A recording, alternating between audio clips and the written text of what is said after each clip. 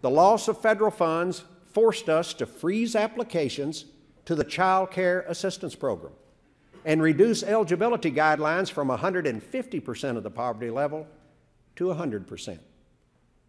As a result, many parents who could no longer afford child care had to quit their jobs, and many child care centers which relied on those payments had to close their doors. Folks, these families were doing exactly what we wanted them to do, using government aid not as a permanent handout, but as temporary assistance while they work their way up to financial security. It is time to restore their ability to do so.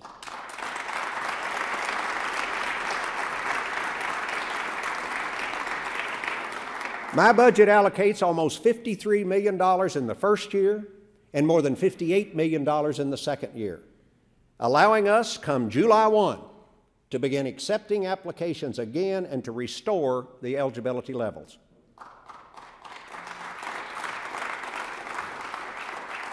This is predicted to help 16,100 kids and 9,400 families the first year, and 18,000 kids and 10,600 families the second year.